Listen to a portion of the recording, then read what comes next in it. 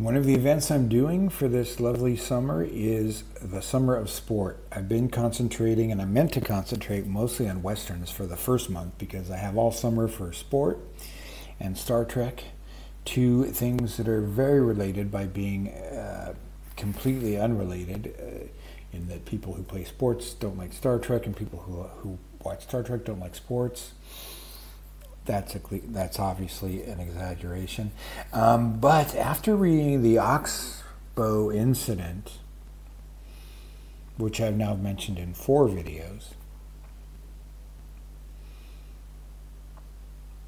it's a pretty heavy book. It's a deep book. I really wanted something lighter, and I wanted something in a different mode, and it is good to always keep a few things like that around for emergencies. What I found is this book by Victor Canning. Mr. Finchley discovers England. He's riding a bicycle.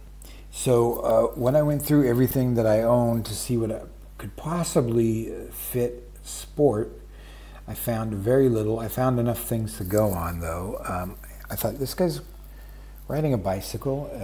I do this every single time. Mark, at Book Time with Elvis, mentioned in his original introduction video for Summer Sport, which is an event he created. He mentioned, different ways you could approach it. He mentioned one of his favorite books, one of my favorite books, 3 Men in a Boat, which I do have, but I've read before. So I thought, well, okay, here's a chap. I'm sorry, I'll try not to do my fake Britishisms throughout this video, but I'll try and make that the last one. Anyway, here's a gentleman, here's a guy, here's a dude who is riding a bicycle in a suit, and this book was written in, I believe, was published in 1940. Its author was very, very young. I think he was 23. He had a long career. I think he published his first book at age 19. He ended up writing a lot of thrillers, but this was a big bestseller for him. It's kind of in that vein. This is a middle-aged man who goes on vacation for the first time in his life. He's 45. He's single. He's, a kind of a type from British comic fiction, the confirmed bachelor fellow. He's very, it's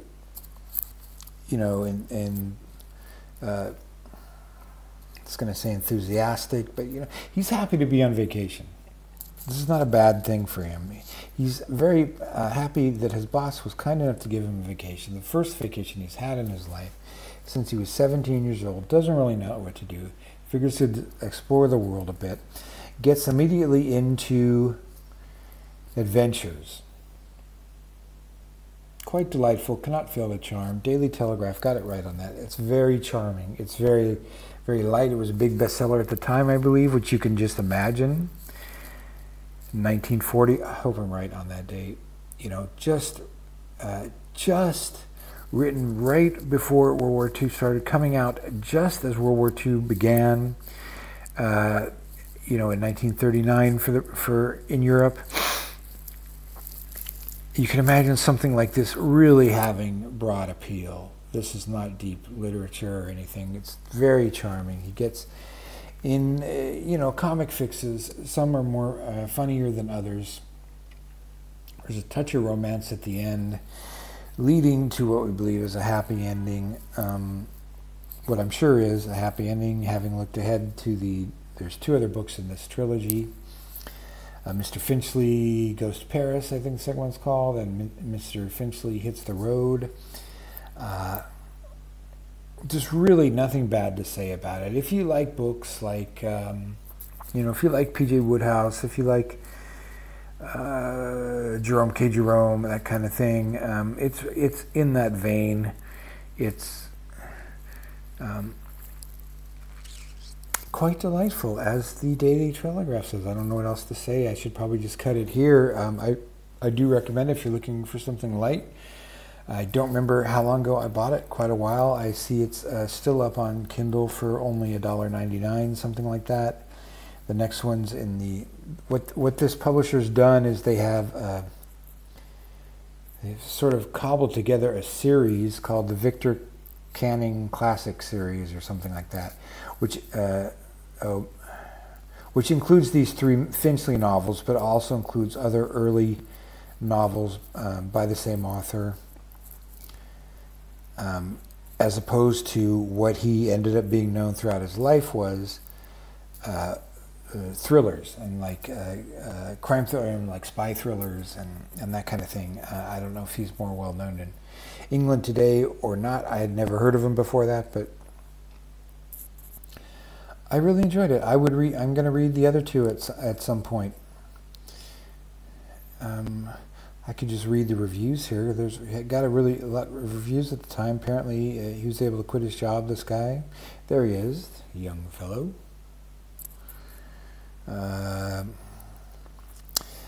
Sold several short stories and his first novel. I am way off on the time. Okay, Mr. Finchley Discovers His England was published in 1934 when he was 23, so 5 years before the war began. So in the depths of the Depression, anything after 1933 is already the beginning of fascism growing in Europe. So I think probably people knew that was going on, and this would be I can really see the appeal of that kind of book, and it's got the same kind of appeal today for people who are stressed about the world political situation and everything, and thinking how bad things are and how bad they're going to continue to be, and they'll probably be okay. But even if they aren't okay, at least you can read a book like this once in a while and escape for a couple hours. That's what I would do. There's a hilarious section in there. My favorite section is probably when he grows a bit of a background. He's not like a wimp or anything like that, but he does find depths in himself. He's at one point he needs money, and he gets a job for one day at a gas station pumping gas. For 6 shillings, while as a substitute for the regular guy who's supposed to be there, and he just treats it like an adventure. That's why the book is so appealing in many ways. Is that he just treats everything that happens to him like an adventure instead of inconvenience. He's an office worker. He's never worked with his hands or anything. He's like getting it all together and doing. And the boss is really mean to him and everything, and he just treats it like a. It's part of his vacation, and he has this day, and it's got a very satisfying conclusion to that section, and he has a lot of little adventures like that. That was one of the funniest and one of my favorites. So again, I recommend it.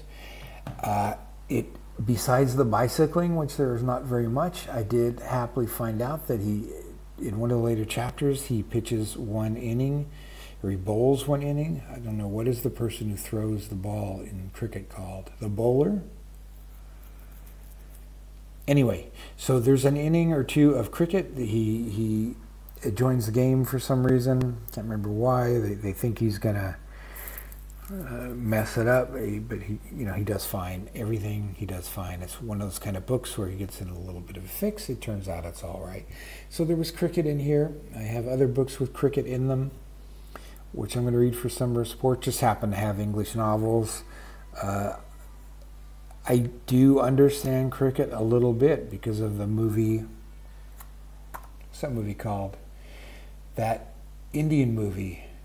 Is it called Lagaan? From like 2000, early 2000s. Lagaan. It's a great movie. It's it's a Bollywood movie, about 3 hours long. It's about this village that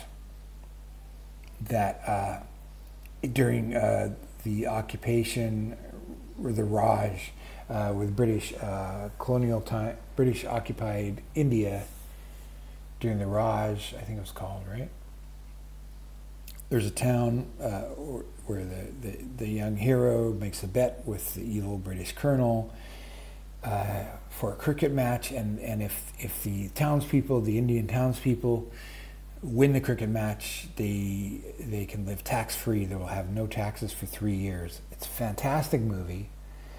You can go in knowing no cricket and then have a pretty good sense of the game by the end of it. At least I did when I saw it a long time ago. So I'll put that in the notes too as something to watch out for if you happen to run across a lot of cricket novels in this coming summer of sport. And I hope you do. And I just the other day heard on YouTube, on someone's notice somewhere, I apologize, I don't remember who, said that the United States cricket team beat the Pakistani team, which was quite an upset. So I'm going to pretend that I'm a really big cricketer fan for the moment, and we'll see where that takes us.